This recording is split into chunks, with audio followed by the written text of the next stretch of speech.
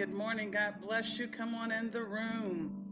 We are live here at Abundant Season, getting ready, making it to day 7 of our fast. God bless you. God bless you. Come on in the room. Come on in the room. God bless you. God bless you. Come on in the room. Hallelujah. Come on in the room. In Jesus' name. Come on in. Come on in. Share this video if you can. Amen. Hallelujah. I tried to tag some of you, but it's saying I can't tag you. I'm not sure why. But we're going to be talking about yoke breaking praise this morning. Come on in the room. God bless you. God bless you and keep you. We just thank God the Father, God the Son, God the Holy Spirit. This is a day that the Lord has made. Let us rejoice and be glad in it. Come on, clap those hands and just lift those hands this morning and let God know that He is an amazing God. Come on in the room. Come on in the room. God is good. God is great. And He is greatly to be praised. Thank you. Come on in the room. Good morning. Good morning. Hopefully, share this service with someone. Post it um, on their Facebook page. Amen. Or send them a link by email. Send it to their phone. Send it by text, whatever you need to do. But let somebody know this morning that there's some yoke breaking going on. Hallelujah.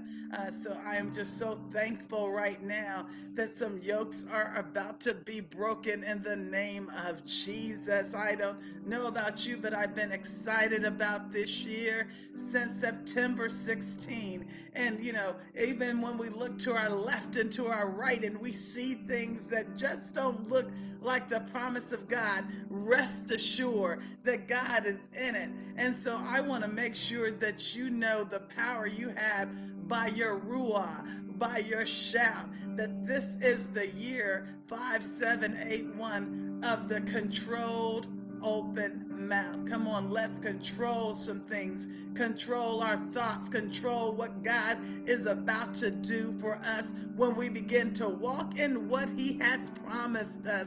Hallelujah. Welcome, welcome, welcome. I am so excited to be in the house of the Lord this morning. Hallelujah. Some yoke breaking. I want to make sure you understand how your praise will break some strongholds, how your anointing. So, one of the questions, if you read the description, I asked you on a scale from 1 to 10, how would you rate your praise? How would you rate your praise? Do you turn it on and off? What do you do in order to stay in a level of praise where Satan can't even show his ugly head? You can't even have visions of what he's trying to do. I'm telling you, I want to give you some instructions today regarding your praise. If you don't have my book, just want to make sure what I'm telling you, you can have it in your home. This is called 12 Weapons of Spiritual Warfare. And I don't play with the devil. I cast those demons out of my life, out of my house. In the name of Jesus. I want to make sure when I talk about casting out demons, you don't call out a person's name. You don't cast out a person. You cast out the stronghold, the strong man. You bind the strong man. But today, there's 12 weapons. I want to talk about the second weapon, which is praise. Hallelujah. So let us pray. Father God, in the name of Jesus, in the power of your might. Lord, we're in the 16th day, I believe. We're already past 2 weeks in the new year. And in January, the first month and the 6th day, the number 6 is the number for man, that our capital was attacked, the United States of America, for the first time in over 200 years. Because people don't want to move forward, they want to move back. I know what the scripture says. And we have to obey the laws of the land except when they are not in agreement with God's laws. So there's a lot of things that people do that are not in agreement with God's laws. Adultery is not in agreement with God's laws, as well as homosexuality. I get that. But the key is we can't stop people from doing what they want to do in the dark, but we can try to make laws for them to follow, things to reduce hatred and divide. Okay, so we can't love babies but hate people of color. That's not of God. God wants us to love everyone, including our enemies. So we've got to get better at our praise and breaking yokes, meaning that we will confuse the enemy in our house like we've never done before. Amen. So let us get into the word regarding praise. Hallelujah. Let's get into this word. Hallelujah. One of the things, the first weapon is truth. And I'm not talking about truth this morning, but the truth will make you free. We are on a first fruits fast. I hope you've had some suddenly moments, but the truth will make you free. And so, in order to go to this step, because people always say, and especially in this book, why don't you have being saved first? Or why don't you have prayer first? Because you need to know who you're praying to. So you have to have truth in you before you can pray. But we're in a first fruits fast, and we're on day 7 starting today. Um, First fruits mean that everything you do first is to honor God. And I want to make sure you know, I pray that all of you that are following this fast have followed all the instructions. So you can go to Hebrews chapter 13, verse 15. By him, therefore, let us offer the sacrifice of praise to God continually. That is the fruit of our lips, giving thanks to his name. So this is a fruit, and we've been talking about first fruit since the 10th, and we've got 14 more days to go. Let us even look at Psalms. Psalms chapter 8, verse 2 are called to overcome the devil and his demons and all their works using praise as a mighty God ordained weapon for destruction of their plans and works. Praise is different than prayer. That's where we're giving God praise and honor and glory. So I want you to know, praise releases the presence of God. That when you begin to walk around your house, sing a song of praise. And the old saints used to sing when they walked, especially the old grandmothers and great grandmothers would kind of walk slowly and sing. Mm-hmm. And then you had the deacons at the front altar. When I was growing up, they would have a hum, and they would just hum as they would pray. And so we need to give a sacrificial praise. That means that when you don't feel like praising, that you do it anyway. And then as you begin to praise them, before you know it, that the anointing comes on you to break some yokes. We need to be in the presence of God through praise.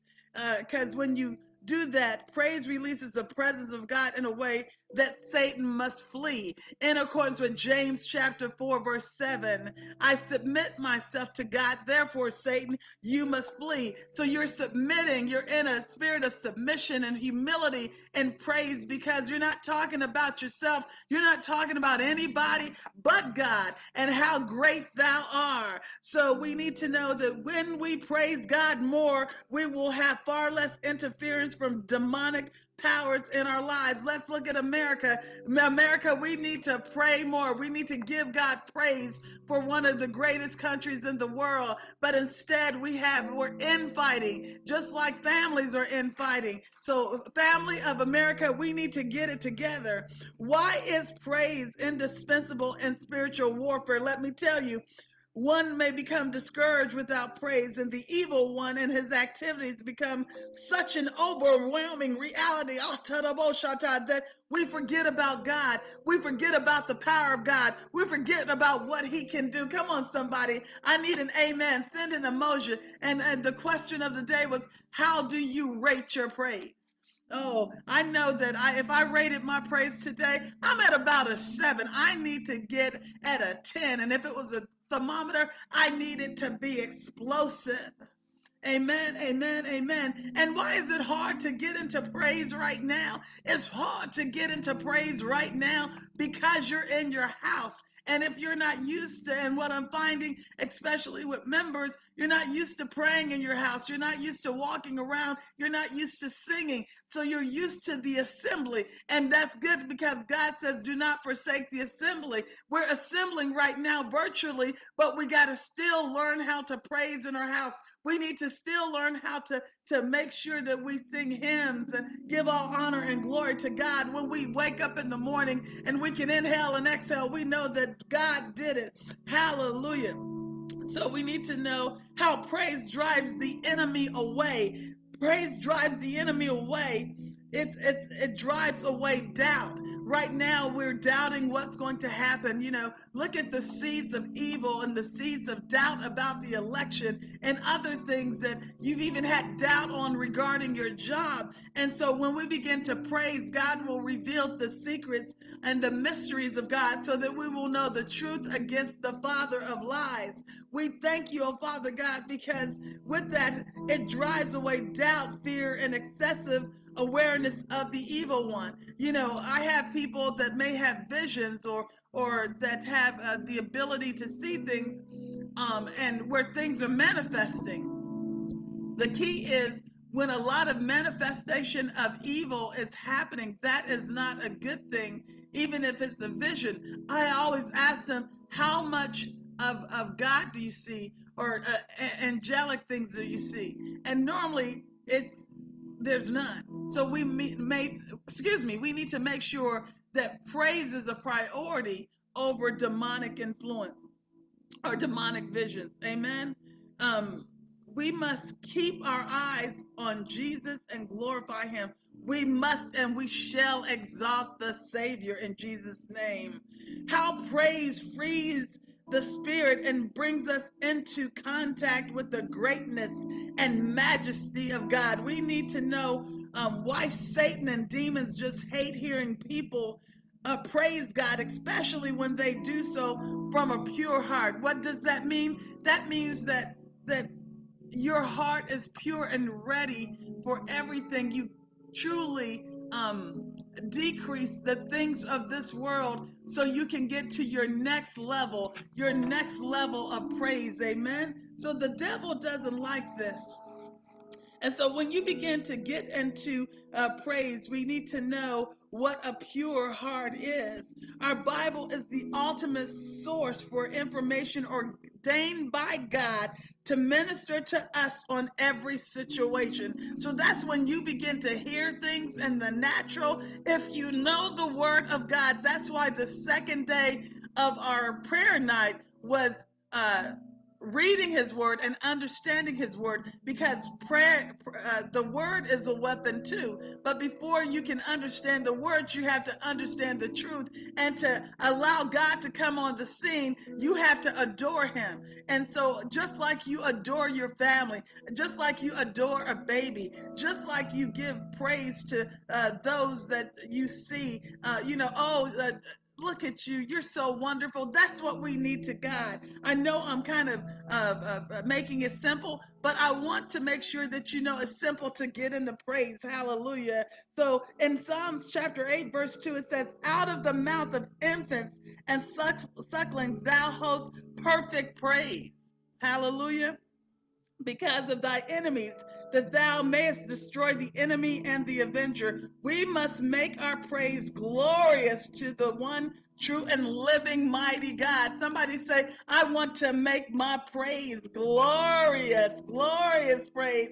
Come on, somebody, begin to shout in your house and then give me an emoji showing that you're making the praise glorious. Hallelujah. Good morning, Sister Angela, Sister Lisa, Dr. Chisholm. It's good to see that Nassau, Bahamas is out in the place. I thank you, God. So we need to understand the power of praise.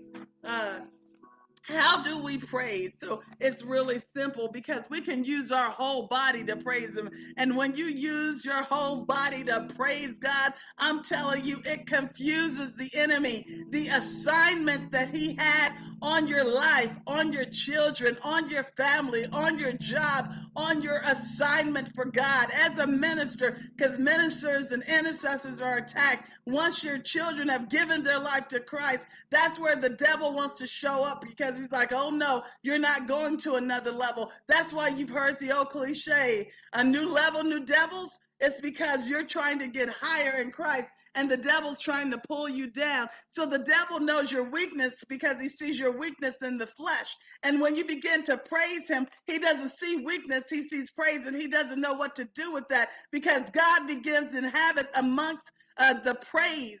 And so the praise confuses the enemy because he didn't like praise. When he was in heaven, he wanted to be praised. That was Lucifer. And that's why he was kicked down out of heaven and a third of the angels because he wanted the praise for him. But God said, no, the praise is reserved for me. Hallelujah. And so we've got to reserve the praise for God so that when the Shekinah glory, the presence of God come down in your house, it'll confuse the enemy. The enemy cannot stay in the name of Jesus. So we have to give him a praise of thanksgiving. And I don't have time to go into one of the greatest battles and one of the greatest stories. So I'm going to do that tomorrow. But I want to give you this particular scripture, 2 Chronicles chapter 20, verses 17 through 22. And that's where King Jehoshaphat mastered praise. Tune in tomorrow for that because, it didn't take much. But oh my God, when you begin to see what he did, you can do it too in your home. So Psalms chapter 100, verse 4 tells us, enter his gates with thanksgiving and his courts with praise. Hallelujah. Hallelujah. So thanksgiving, the Hebrew word for thanksgiving used in that verse and many others throughout the Old Testament is yada. Yada is the Hebrew word for praise. We can praise him with instruments in accordance with Psalms chapter 150, verses 3 through 5, states, praise him with the sound of a trumpet, praise him with the harp, praise him with the tambourine, praise him with string instruments and organs, praise him with loud cymbals, praise him upon the high sounding cymbals. We can raise our hands. See, the Bible tells you to do that in several scriptures. Psalms chapter 63, verse 4, Psalms 88, verse 9, Psalms 134. I mean, there's so many Psalms that tells you to raise your hands. So why does your pastor have to tell you to raise your hands? Amen. So Bahamas, Dr. Chisholm, yes, you're in the house. Humor us with the weather because right now it's snowing here in Dayton, Ohio. It's a beautiful snow, but at the same time, it's snowing here. And I know that you have tropical trees and fruits and vegetables just growing on the vine when you just ride down the road, and that is a beautiful thing. So the Bible tells us to lift our hands. And if you notice, those that lead, the praise leader in the church always say, let us lift our hands, let us clap our hands when we enter the gates with thanksgiving and praise. Amen. Because it's in the word of God. You know, the book of Psalms is a book of praise. So it tells us to raise our hands.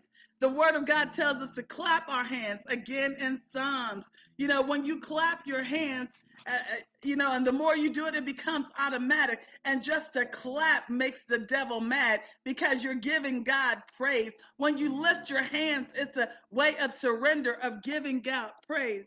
And then when you begin to open your mouth, hallelujah!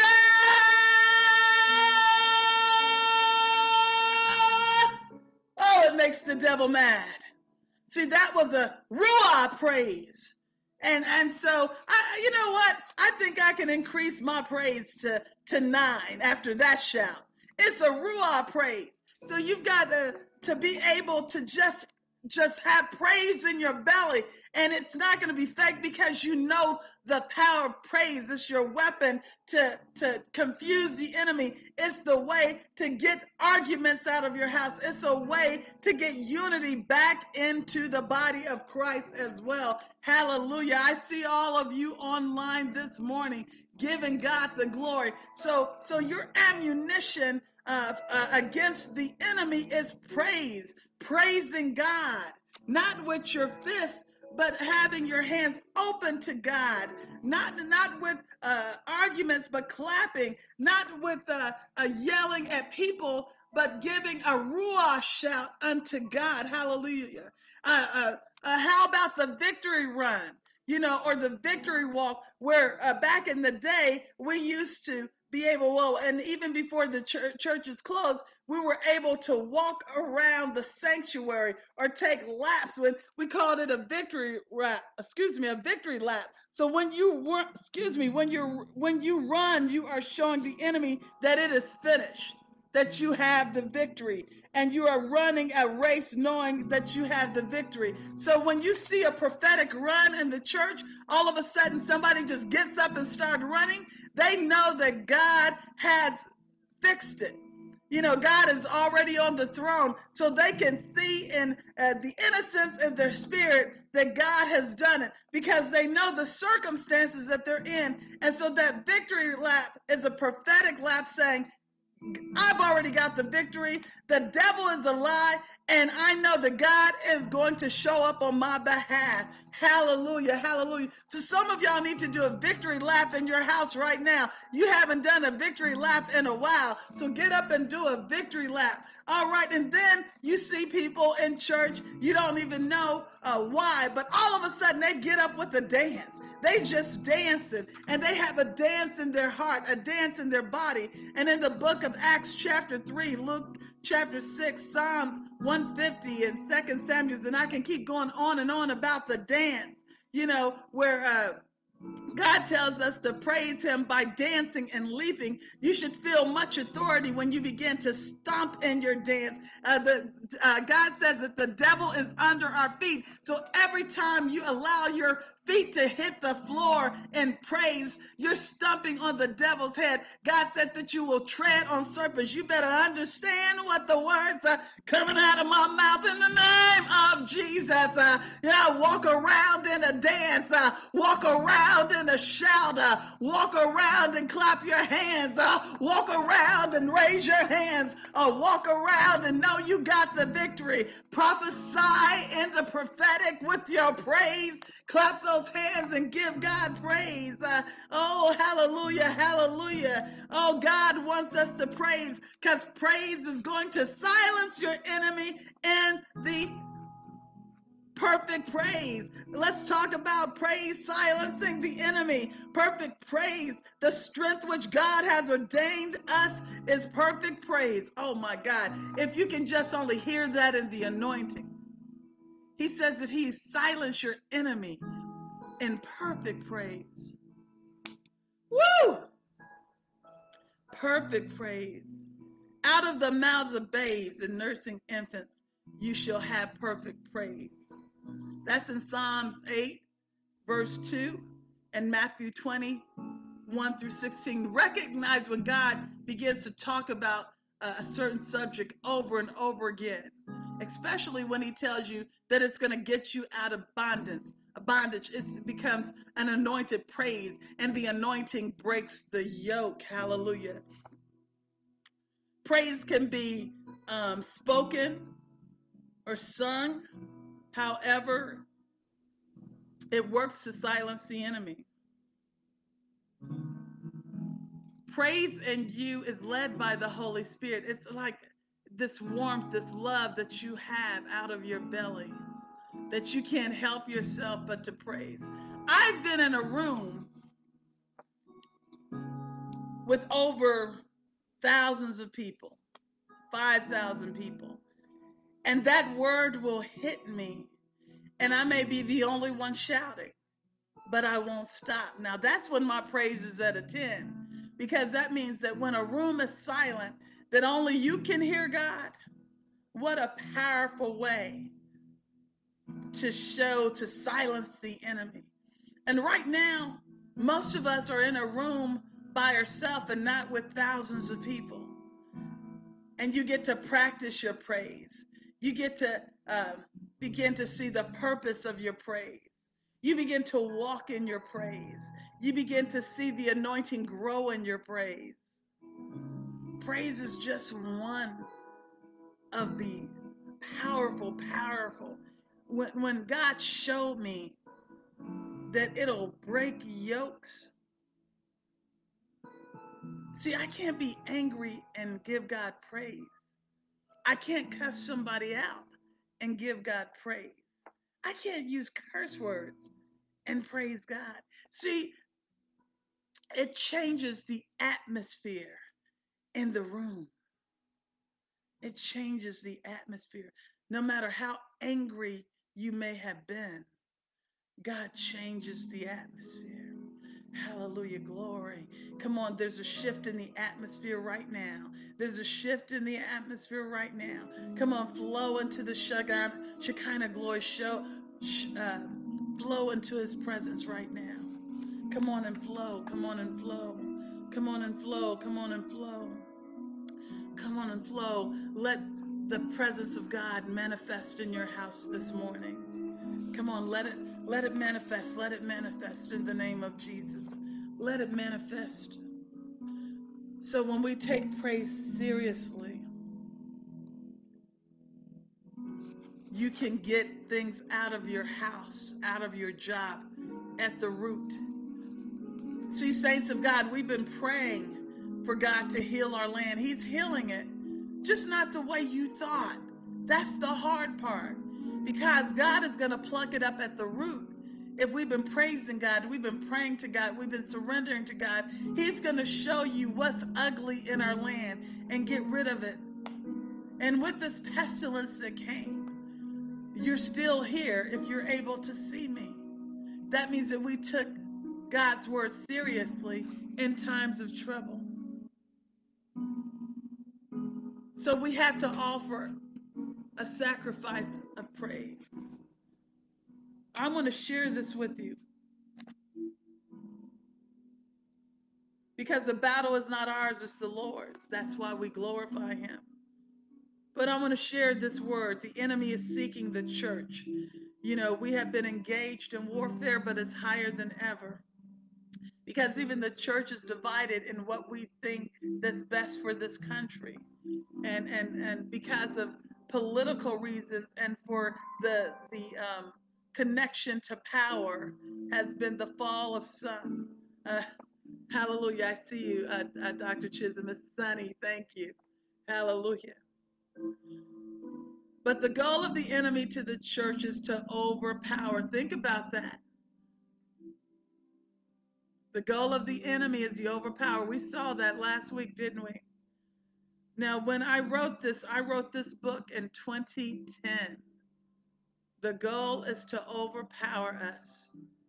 With a few exceptions, our enemies remain invisible to our eyes, but now, because we've been praying, they're so angry they've allowed their ugly horns to show. And you actually saw horns last week. Come on, somebody. These demonic enemies seem to have various forms. And Paul used a term to identify them: rulers and powers and uh, rulers and forces in dark places. That's Ephesians chapter 6, verse 10 through 18, which I've covered several times. So God has the power to send various angels, which we don't call on. We call on God to send the power that he wants. The warring angels, the ministering angels, the healing angels, the angels of protection, the angels that go before us. But we don't send them. God does, because God can show up on the scene all by himself. That's the Shekinah glory, the presence of God. Will you just praise him right now? Will you just lift your hands and praise him? Will you glorify him right now? Will you show him that you care? Show him that you love him. Show him that you adore him. Show him that you magnify him in your house, right where you are.